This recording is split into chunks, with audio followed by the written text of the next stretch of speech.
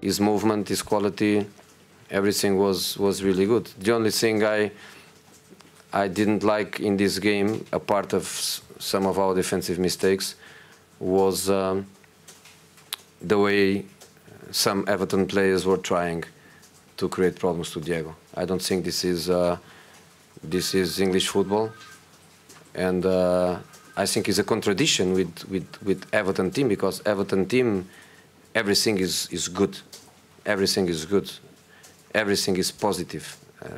The manager philosophy, the way they play, the quality of their football, the dynamic in their ball possession. I think they are a positive side in every aspect of the game.